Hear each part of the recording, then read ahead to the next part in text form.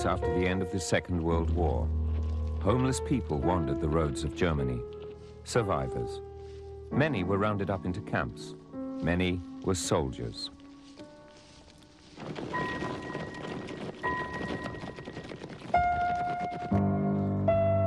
A British internment camp near Lüneburg. Relief on people's faces. The nightmare is over. They've survived. On May the 23rd, 1945, one of those hot spring days, a thin, sickly man with a patch over one eye and a torn uniform entered the camp commander's office. One of the millions who had lost the war. The man removed his eye patch and gave his name in a weary voice. Heinrich Himmler.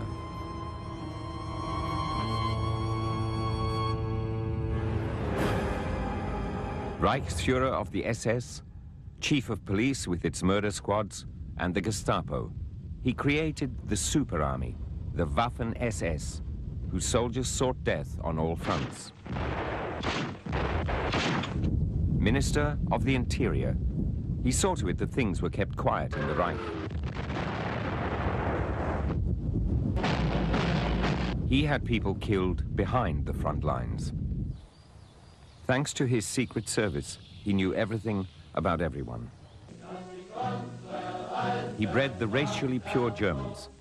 He had millions of people shot, tortured to death, sent to the gas chambers. A thin, sickly man.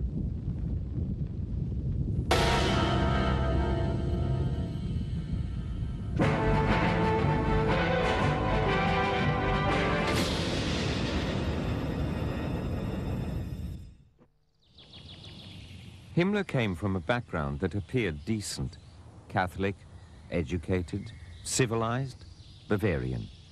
No other Nazi biography so calls into question the merits of Germany's humanistic education. The man most deeply involved in all the atrocities did not come from the proletarian underworld, nor from a small town in Austria, nor from the grey army of the uprooted and unemployed, the impoverished, those mentally or physically scarred by the Great War. His school in Landshut, a humanistic grammar school with a good reputation. The writer Ludwig Thoma went to school here. The poet Hans Karosse studied here before Himmler, and the German president Roman Herzog after him.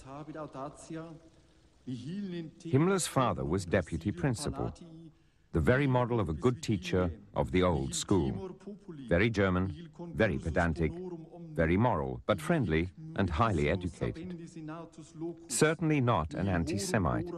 He did everything he could to educate his son as well as he taught his son's godfather, Prince Heinrich of Bavaria. What else, if not an education, should protect one from the dark abyss of the soul into which his son would plunge, taking countless others with him?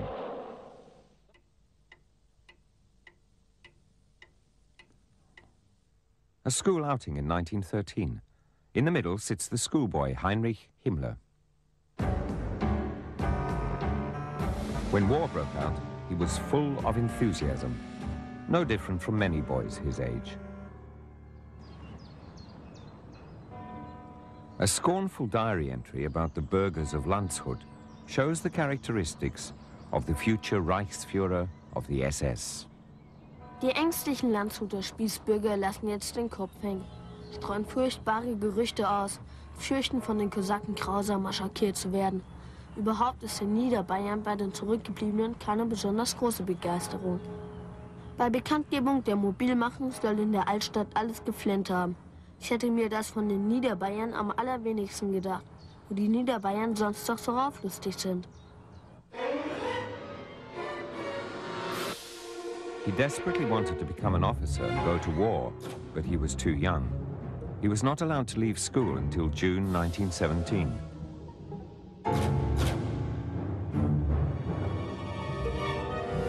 As a cadet officer, he signed a letter to his parents, Miles Heinrich.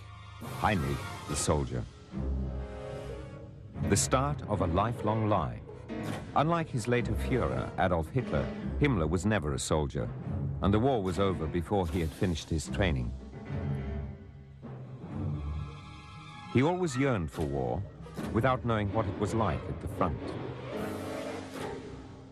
With romantic ideals of battle and German civilization in his knapsack, he marched into a world rocked by the horrors of an industrialized war. With its bombs and gas attacks, the world was sliding helplessly into the modern age.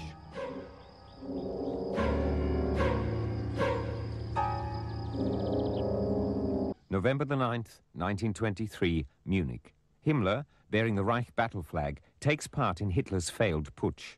A follower of Captain Röhm, he joined the NSDAP, the National Socialist German Workers' Party. He had found his spiritual home. Die Vernichtung der jüdischen Rasse in Europa. Dann wird den Juden das freche Lügenmaul gestopft werden. Juda wird und muss fallen. Juda wird und muss vernichtet werden. Das ist unser heiliger Glaube. Essen, 1926. Heinrich Himmler's first appearance in film footage. He was deputy leader of a small section of the SA, the Schutzstaffel, or elite guard, soon to be known as the SS. No one suspected what it would one day become, or that the young man in lederhosen at its head would rise to be Hitler's most powerful subordinate. Nuremberg, 1927. Hitler on the soapbox. Behind him, SA Chief Pfeffer and Heinrich Himmler. He had only met Hitler a year before, a charismatic leader who could fill the gap left when Himmler's mentor, Röhm, had emigrated to Bolivia.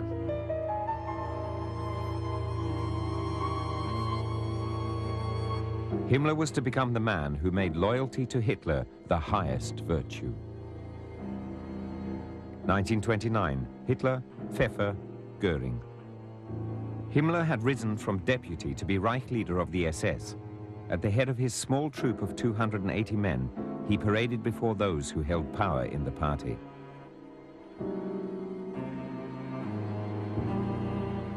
The same year in Berlin, Himmler had stepped up. He no longer marched. He helped to review the parade, but he still stood on the sidelines. Himmler's insignificance in 1929, even as Reich leader of the SS, is evident in this promotional film about the SA. Chief of Staff Pfeffer with his staff in attendance. Heinrich Himmler appears among the also-rans, without even being named. He merely presents a document. Himmler hat eigentlich ganz schüchtern gewirkt. Gar nicht selbstsicher oder militärisch oder gar brutal. Er hat eben eher so das Auftreten eines etwas scheuen, ja, bürgerlichen Mannes gehabt.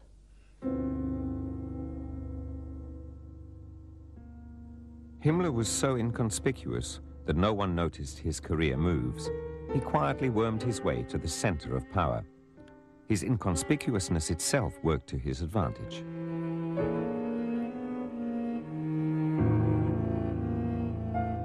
He adopted a slogan from the Prussians. Later, he had it engraved on daggers.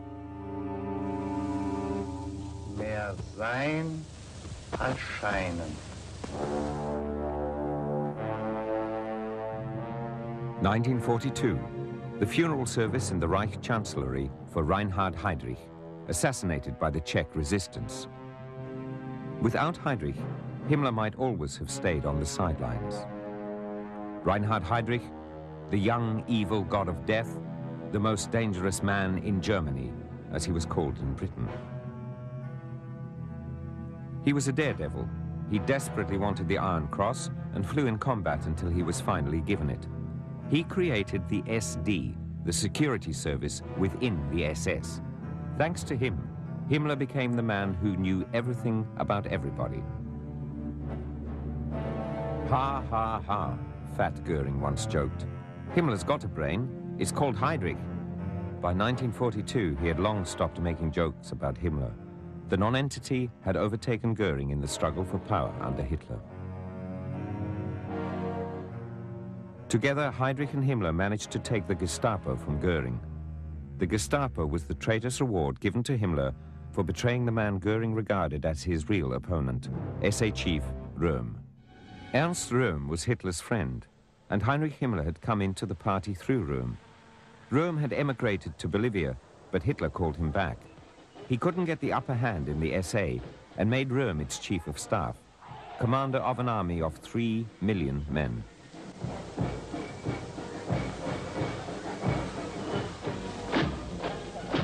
Röhm's growing power was a thorn in the side of the leadership of the army, the Reichswehr. Army Minister Blomberg gave Hitler a choice. Either the army remained the only armed force, or it would cease to support Hitler. Blomberg had the trust of the dying President Hindenburg. He could have stripped Hitler of his power. Röhm, however, liked to be center stage as the popular hero. Nobody, not even Hitler, could mobilize such huge armies. Röhm made the SA Brown Shirts a people's army in which they spoke of permanent revolution. He wanted to become the military leader of Germany, and perhaps a lot more besides. Sie müssen sich daran gewöhnen, dass wir da sind und da bleiben werden. Der Führer hat uns die Aufgabe gestellt, Garant der Revolution zu sein. Und wir werden sie weiß Gott erfüllen, so wie wir unsere früheren Aufgaben erfüllt haben. The pictures prove it. Röhm received more acclaim than anyone except Hitler. Not only from the SA, the people also appeared to be behind him. He was a serious threat, even to Hitler himself. Under Stalin, Röhm would have been long dead, but Hitler's strategy was to talk the SA out of their desire for arms. The leaders of the Reichswehr just listened. SA-Kameraden, Kameraden des SS und Hitlerjugend, wenn das Heer der waffenträgenden Nation ist, dann müsst ihr sein, der Willensträger, der politisch gestaltende Willensträger der deutschen Nation. So wie ich kein anderes Ziel sehen will, als Deutschland wieder groß, stark und frei zu machen, so muss euer Ziel sich mit dem verbinden, muss euer Wille mit dem Mann geschadet hat. Himmler's SS was still part of the SA, making Röhm Himmler's superior. But the SS had sworn allegiance to Hitler, not Röhm. If Himmler wanted to continue his rise to power, he had to get out from Röhm's shadow. He concocted a conspiracy. On Himmler's orders, Heydrich forged documents showing Röhm had planned a coup against Hitler.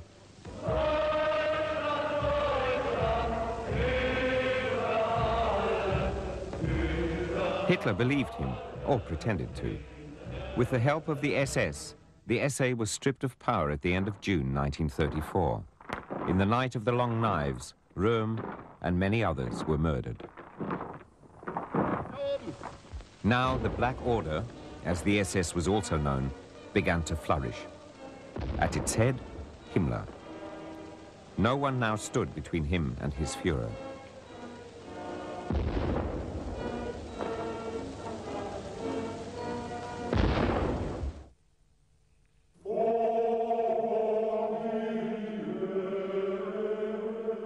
The Abbey Church at Quedlinburg. Here Heinrich Himmler wrote history, or rewrote it. Dieses einstmalige Grab, auf dem seit Jahrtausenden von Menschen unseres Blutes bewohnten Burgberg von Quedlinburg, mit dem wunderbaren, aus sicherem germanischen Gefühl heraus geschaffenen Gotteshalle, soll eine Weihestätte sein, zu der wir Deutschen wallfahren. Summer 1936. 1,000 years after the death of the German King Heinrich I, the SS took possession of the church of Quedlinburg. Here, as the Reich leader amongst his men, Himmler dropped the disguise of the zealous servant.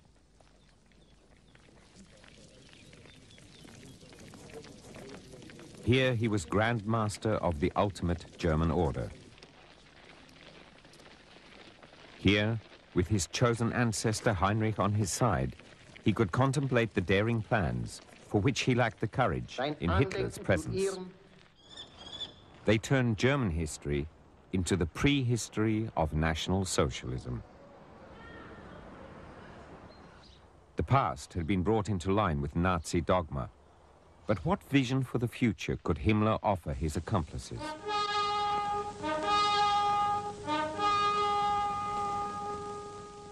The truth of it all was war.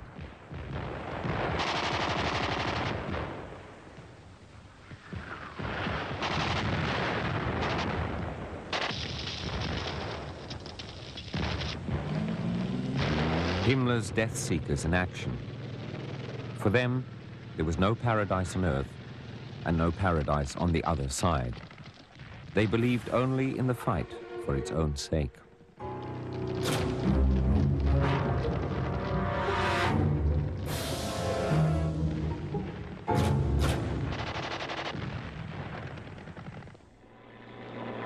(1939).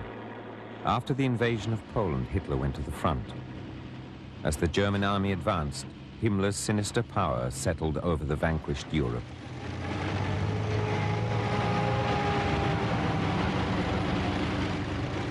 A visit to the SS bodyguard regiment, named after Adolf Hitler and under the command of Sepp Dietrich. Hitler's super soldiers, proudly presented by his loyal Heinrich.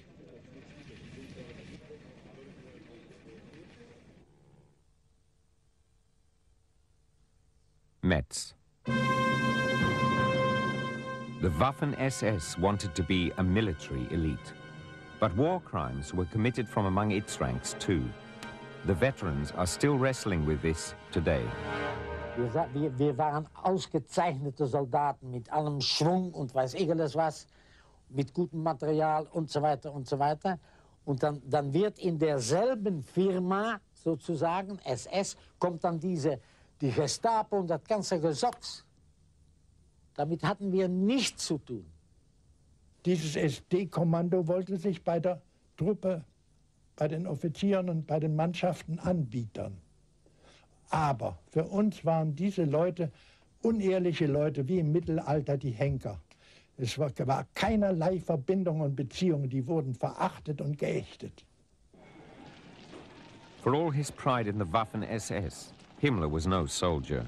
He was a policeman.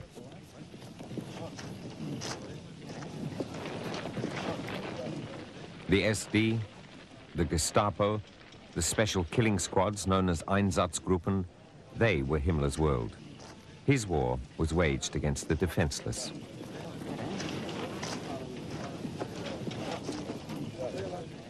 Under German supervision, a Polish policeman gives a young man the Yellow Star of David. It doesn't seem to mean much yet, but it's a death sentence.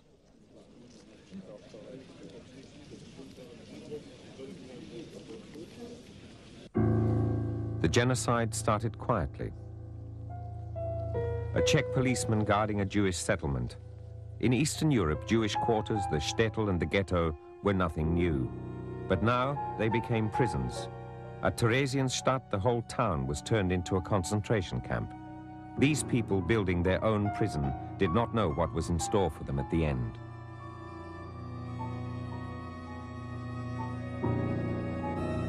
They'd been announced as camps to reform anti-social elements. Himmler, Heydrich, the architects, at the Berghof, Hitler's chalet on the Obersalzberg. They knew how to make their concentration camps sound harmless.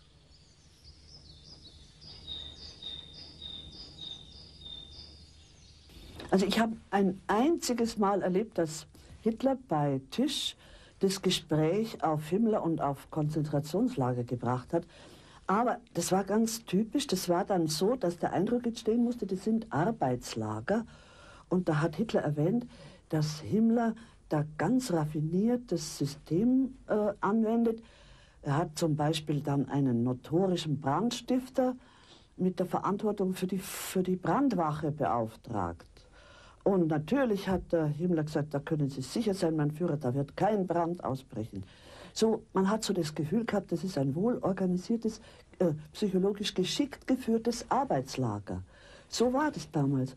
Und das war das einzige Mal, dass ich überhaupt Konzentrationslager erwähnt gehört habe und auch eigentlich das einzige Mal, dass Hitler über Himmler gesprochen hat. Und da schwang so eine Art Achtung und Bewunderung mit für seine organisatorische Talente. Himmler basked in the Führer's favor and continued to construct his sinister world. His Black Order was a secret state within the state. Now he wanted it to have a capital. The SS bought Wewelsburg Castle in Westphalia and converted it into a center for their cult.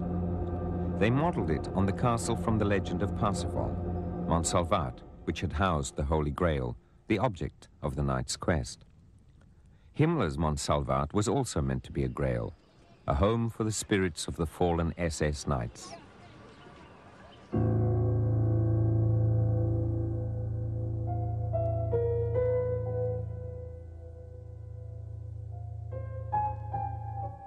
The village had to go sooner or later. Himmler's capital could not have a village next to it.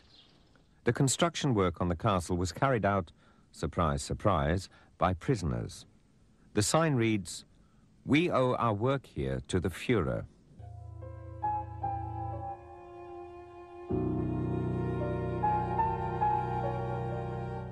The little village of Wewelsburg got its own concentration camp, one of the hundreds in Himmler's Gulag. It was not an extermination camp, and yet most of the people who came here had to die.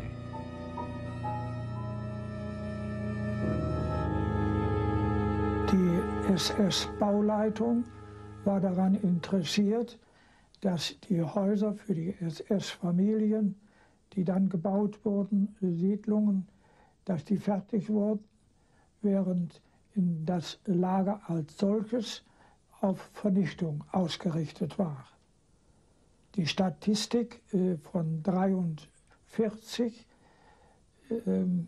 war 63,7% Tote und davon 21 Glaubensbrüder von uns. Max Hollweg belongs to the Jehovah's Witnesses, known then as Bible Students International. Like Jews, gypsies and homosexuals, Jehovah's Witnesses were persecuted by the Nazis. Hollweg spent 7 years in concentration camps, including Wewelsburg. Out of necessity and compassion, he took up natural healing. Ein misshandelter Häftling, ein Asozialer mit einem schwarzen Winkel, der hatte eine Phlegmone. Eine Phlegmone ist eine Eiterung des Gewebes unter in der durchblutenden Haut. Jeden Abend, wenn ich ihn verbinden musste, dazu haben wir von Hemden Streifen abgerissen und haben die Wunden zugebunden. Aber jeden Abend musste ich mit einem Holzspachtel die Würmer aus der Wunde, eine Handvoll Würmer, jeden Abend rausholen, bis dann die Würmer bis zum Rückgrat den ganzen Oberschenkel aufgefressen hatten, dann ist der Mann verschieden. That's what it was really like in Himmler's concentration camps. This was in the middle of Germany, in a village near Paderborn. The Holocaust was going on somewhere else. Himmler at a closed meeting. Ob die anderen Völker in Wohlfahrt leben, ob sie verrecken vor Hunger, das interessiert mich nur so weit, als wir sie als Sklaven für unsere Kultur brauchen. Anders interessiere ich mich nicht. Ob bei einem Bau eines Panzergrabens 10.000 russische Weiber an Entkräftung umfallen oder nicht, interessiert mich nur so weit, als der Panzergraben für Deutschland fertig wird. The villa at Großen Wannsee in Berlin, a meeting in early 1942. With Heydrich in the chair, it took them just 1.5 hours to decide how the Jews of Europe might best be killed. The final solution was adopted, but the slaughter had to be cleaner, neater, quieter, and more efficient. It was not clear at this point just how many millions of people would have to be exterminated. Ministries and state offices had to be notified of the new measures. The words murder or gas chamber were never used. Anyone who didn't want to know what happened at the end of the deportations didn't need to know. Murder by car exhaust. The insecticide Zyklon B, the poison used in the gas chambers. In the camps, doctors became murderers, only instead of murder, it was called selection. Many doctors thought selection was an act of mercy. Mit den Selektionen, ich meine, werden die Menschen zu Tode gebracht, aber gesterben würden die ja sowieso. Und auf diese Weise, mit der Selektion, sterben sie in einer humaneren Weise, als wenn man sie verrecken lässt. Und wer mal gesehen hat, wie das passiert, wenn einer verhungert vor einem vollen Topf, den hatten sie ja, diese Lagersuppen, nicht wahr, die, wo man sich ja den Bauch schlagen konnte davon. Und ein Brot war auch dabei. Also kalorisch hätten sie nicht unbedingt sterben müssen. Sie hätten doch leben können. Aber sie waren absolut, der Fachausdruck war, sie waren Muselmänner. Sie waren am Körper abgemagert, extrem, hatten Wasserfüße, Wasser im Gesicht, nicht wahr? Eine richtige, also eine Wassersucht aus Eiweißmangel. The Holocaust was supposed to happen in a cool, orderly way, but it couldn't be kept tidy and ran wild. Pitiless killing was a duty. It meant being strong. Russia, an SS man separates mother and child. Auschwitz, the children used in Dr. Mengele's experiments. Some of the few survivors. One child who lived through Auschwitz. מדי שבוע קיבלנו ניסויים שגרתיים, ובסוף כל אותם הניסויים היו לוקחים אותנו למרפאה מיוחדת והיו מזריקים לשורש הצוואר איזה חומר מסוים שכעבור זמן קצר מאוד הגרון התנפח לשנינו, לאחי ולי, והיה מלווה בחום גבוה, הקאות, אובדן דיבור, אובדן הכל לגמרי. Die waren mit dem Rücken, mit den Händen zueinander genäht. Und es war was Schreckliches. Es war nicht sauber, die Wunden waren vereitert, die Kinder haben geschrien, selbstverständlich alle anderen. Die haben Angst gekriegt und es war eine Hölle im Block.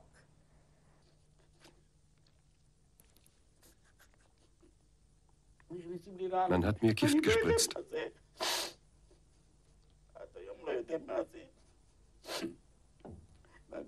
Bis heute weiß ich nicht was. Als Ergebnis der Experimente bin ich zu 2/3 behindert. Mein Körper zittert. Ich bekomme epileptische Anfälle. Was für ein Leben. The SS doctor's experiments on humans were conducted with what passed for scientific detachment and with the permission of Himmler.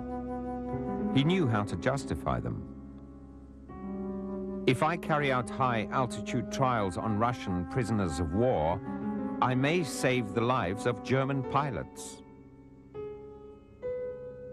A speech to a closed meeting. Wir werden niemals roh sein und herzlos, wo es nicht sein muss. Das ist klar. Wir Deutschen, die wir als einzige auf der Welt zum Tier eine anständige Einstellung haben, werden zu diesen Menschentieren ja auch eine anständige Einstellung haben. That was a lie too. What, apart from a pleasure in human suffering, could explain the use of human body parts in homely, everyday objects? Someone who used to play at Himmler's house as a child. Da war also ein ein Raum, ein relativ kleiner Unterdachraum, eingerichtet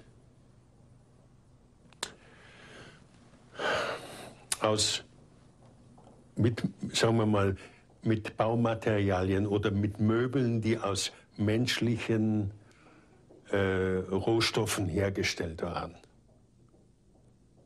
Ein Tischchen mit Oberschenkelknochen offenbar, oder ja, Oberschenkelknochen wohl als Tischbeinen, so ein dreibeiniger Tisch, meine ich, war das, so ein Tischchen.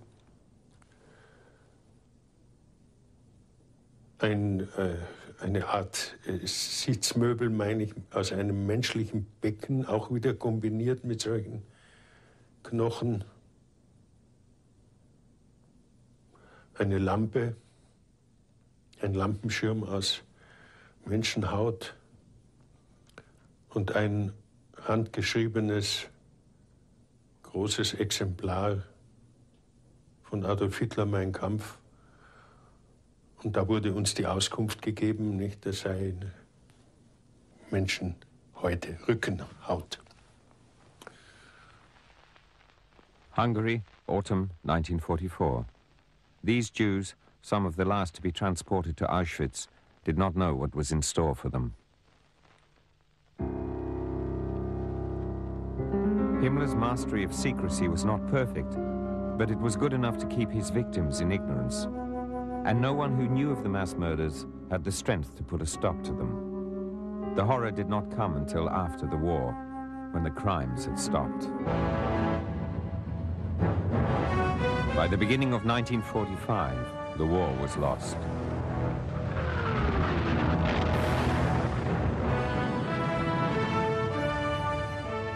Himmler was finally able to realize his childhood dream. He became a soldier, even the senior commanding officer of the Weichsel Army Group. While the SS fought its last battles, the overtaxed Himmler admitted himself to the Hohenlychen sanatorium just outside Berlin.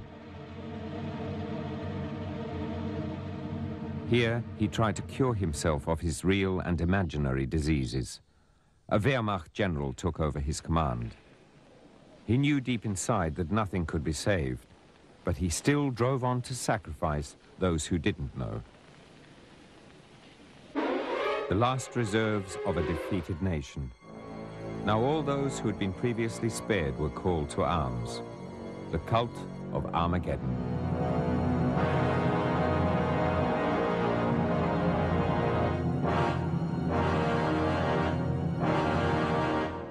And Himmler himself? He was in Hohenlychen trying to find a solution. His chief of espionage, Schellenberg, urged him to strip Hitler of his power and offer to surrender to the West. Strip Hitler of his power? He didn't dare. But he did secretly meet an emissary from the free world, Count Volker Bernadotte of the Swedish Red Cross. Das erste Mal, dass ich Himmler getroffen habe, das war in einem Sanatorium Hohenlychen, nicht weit von Berlin. Das war am 15. Februar 1945. Himmler had deserted. His meeting with Bernadotte in this villa was high treason. Loyal Heinrich had broken off his allegiance to the man he idolized. Just as he had betrayed and murdered his mentor Röhm in 1934, he turned, albeit fearfully and suffering from convulsions, against Hitler.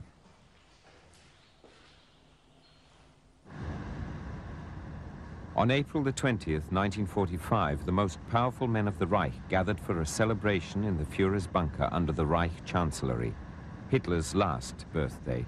Himmler was there too. From there, he fled. He set out for the estate of his masseur, Felix Kersten, in the north of Berlin. There, at the dead of night, Himmler met a delegate of the World Jewish Congress. Kersten had brought in the negotiator, Norbert Massur, from Sweden. His goal? To save as many Jewish prisoners as possible from the maelstrom into which Himmler's concentration camps were now descending.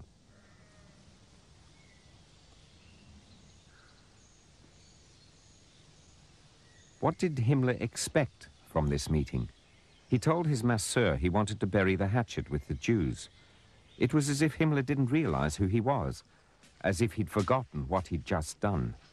as if one could simply bury the hatchet after a Holocaust. Himmler thought the world would accept him, of all people, as a partner in negotiations. The meeting was a failure. According to Kersten, Himmler left in tears. Bernadotte was waiting for him in Hohenlychen.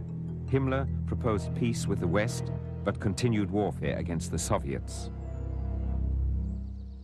Wollte, sagen wir, auf der Stelle kehrt machen und vor den Amerikanern hergehen, die nicht mehr schießen sollten. Die Westalliierten hätten folgen können, aber sie selbst wollten den Kampf gegen Russland alleine durchführen. Bernadotte passed on Himmler's offer to surrender. The Allies did not reply. Instead, there was an announcement on the enemy radio. Rundfunkaufrufe an die Wehrmacht. Himmler hat nach einer Meldung Großbritannien und der Vereinigten Staaten, nicht aber der Sowjetunion, bedingungslose Kapitulation angeboten. Himmler of all people. Betrayal is part and parcel of ruin. Und als furchtbarste Enttäuschung bezeichnete er aus seiner Sicht den Verrat Himmlers an ihn und meinte dann dazu, dass die Jugend gehalten habe, was Himmler ihm versprochen hatte.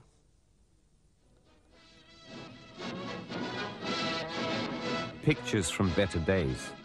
Axmann and Himmler recruiting adolescent cannon fodder. Countless Hitler youths died a futile death in the so-called final battle.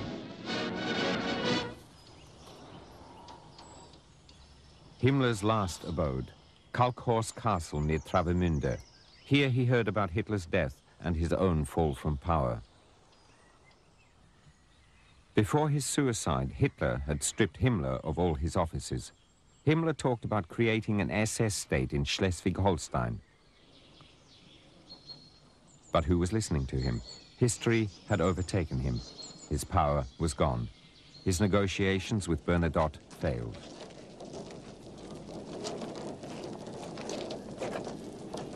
But the negotiations did save the lives of many of his victims at the 11th hour.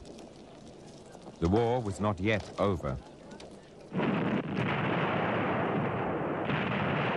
As his price for entering negotiations, Bernadotte had obtained from Himmler the release of about 15,000 prisoners, most of them Scandinavians.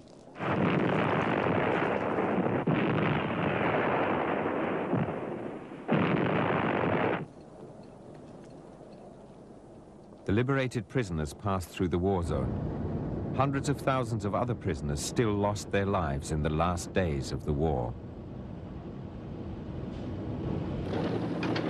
North Germany was in British hands.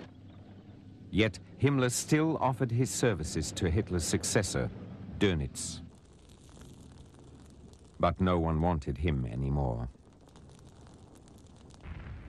On May the 12th, Himmler crossed the Elbe near the little harbor of Neuhaus, under a false name, with a patch over one eye, his moustache shaved off, in a tattered uniform, accompanied by a few men.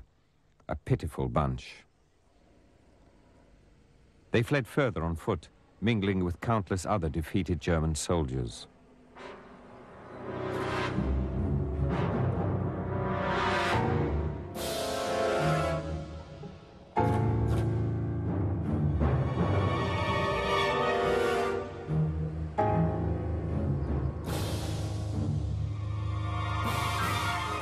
Peace came. For Himmler, the end.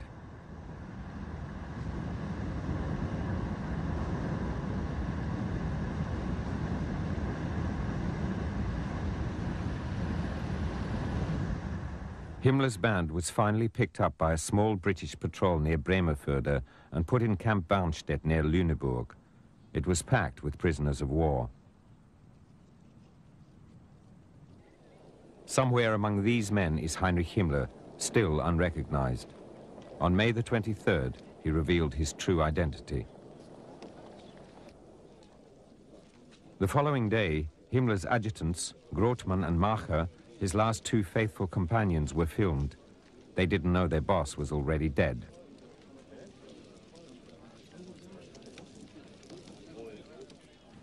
Souvenirs snap. British soldiers drink to the death of Heinrich Himmler. One of them tells the story. And I've brought him to the microphone to tell you what happened. Sergeant Major Austin. Before I arrived, I didn't know it was Himmler. I was only told there was an important prisoner whom I was to guard.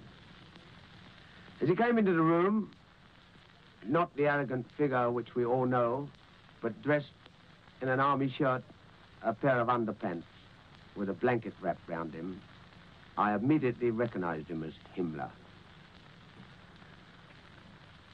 Speaking to him in German, and pointing to an empty couch, I said, "That's your bed. Get undressed."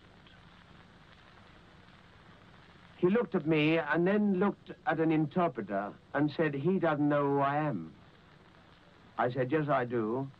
You're Himmler. But still, that's your bed. Get undressed." He tried to stare me out, but I stared at him back. And eventually he dropped his eyes and sat down on the bed and started to take off his underpants. The doctor and the colonel then came into the room and started to carry out a routine inspection, looking for poison, which we suspected he probably had on him. He looked between his toes, all over his body, under his armpits, in his ears, behind his ears, in his hair, and then he came to his mouth. He asked Himmler to open his mouth. He did, and he ran his tongue around his lips quite easily, but the doctor wasn't satisfied. He asked him to come nearer to the light. He came nearer to the light and opened his mouth. The doctor tried to put 2 fingers into his mouth to have a good look inside, I suspected. And Himmler drew his head away and, clamping down on the doctor's fingers, crushed the phial of poison which he had been carried in his mouth for hours. The doctor said, "He's done it." He died.